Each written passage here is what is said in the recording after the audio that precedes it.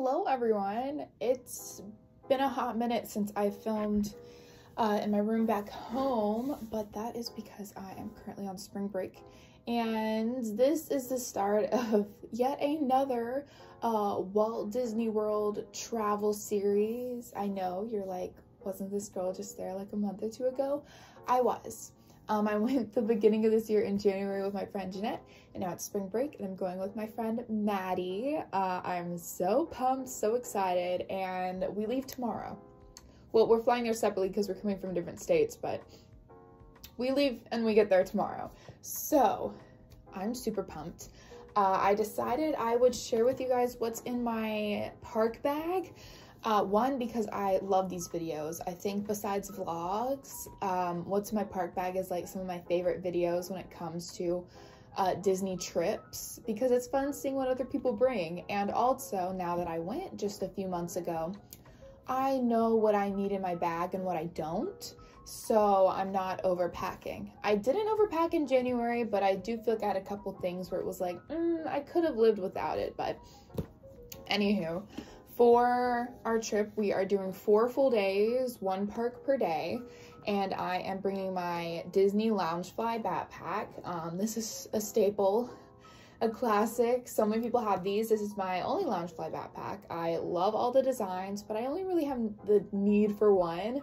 I did bring a fanny pack with me on my last January trip, but I preferred having my backpack with me, so I'm just bringing this guy.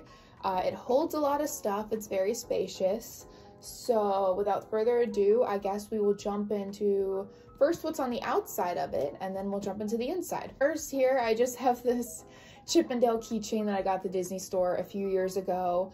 I put it on here one day because I use this backpack for work when I'm home, and it never came off. I meant to take it off for my last Disney trip, but I never did, and it made it through. So they're just gonna stay on there, just chilling, having a good time.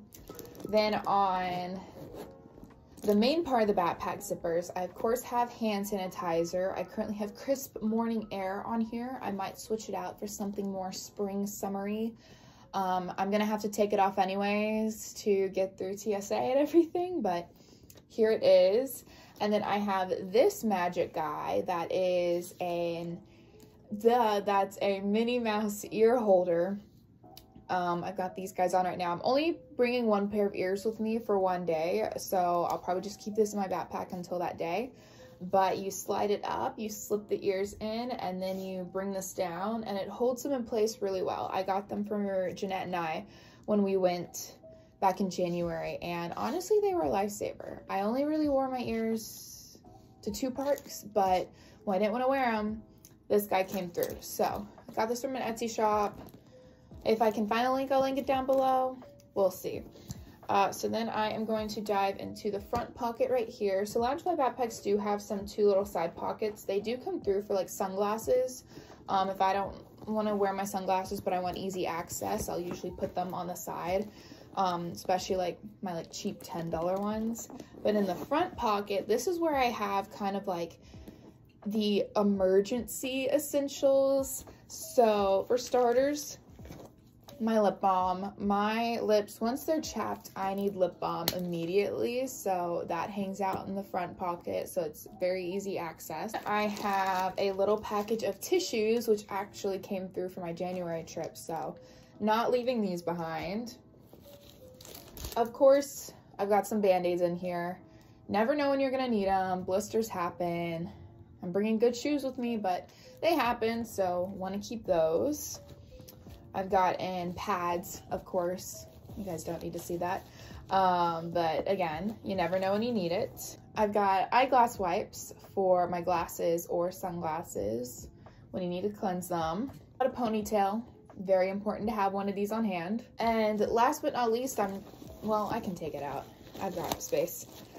A poncho. It's supposed to rain at least one of the days that we're there, so ponchos are very important. I've got more I'm bringing with me, but this one's gonna stay in my backpack, and I will use her when need be.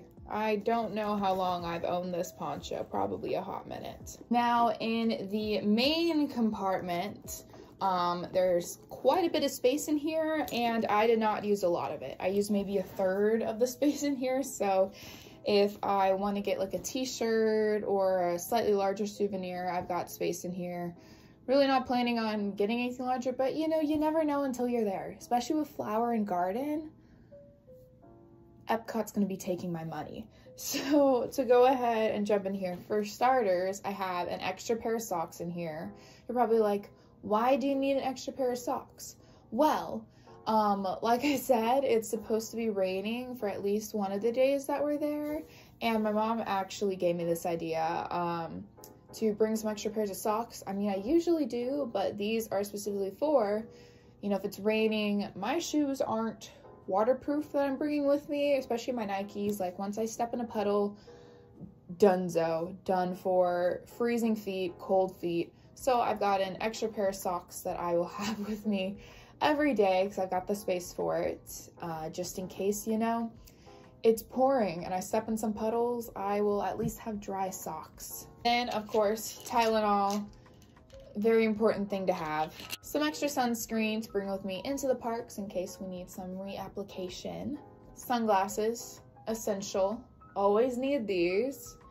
And then I may or may not bring my glasses in with me. It'll depend on the day. I did recently get contacts, and I really only need it for distance, but it'll depend on if I'm wearing my contacts that day or if I'm not. But honestly, I never wore these when I went in January, so I'll probably just wear my contacts or not bring these at all. But of course, I'm gonna be bringing them on the trip with me overall because, I mean, glasses. My film camera, this is a Bell & Howell camera. I used quite a bit of my last film roll when I went to Disney World in January, and I had a lot of fun with it. The film I have in here is outdoors, so like when it's nice and sunny, I can get a bunch of pictures.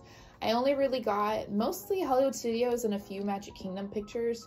So having my backpack, I'll be able to take pictures every day, and I'm bringing an extra film roll, and this one's pretty much full. I think I have 36 photos on each one, and I'm only at number 3 right here. So I can get a lot of fun pictures on film, which I'm so excited for. This is my new hobby. I'm still not great at it, but it's just for funsies. Portable charger, very, very important. Wallet, arguably the most important. Another ponytail that snuck into here, and some extra masks. And yeah, that is everything that is going to be in my park bag. I have not quite yet decided if I'm going to bring a reusable water bottle or if I'm just going to buy water in the parks. I've got the room in here for either to carry them around, but I will figure that out as I pack, which I'm going to do after this video. So thanks so much for watching this video and seeing what's in my Disney park bag. I'm super excited for this trip. So after this, expect a packing video and then all the fun vlogs. It's going to be such an amazing trip, even though it's going to be insanely crowded because it's spring break. We're still going to have a good time and make the best of it. So thanks for watching. See you in my next one. Bye.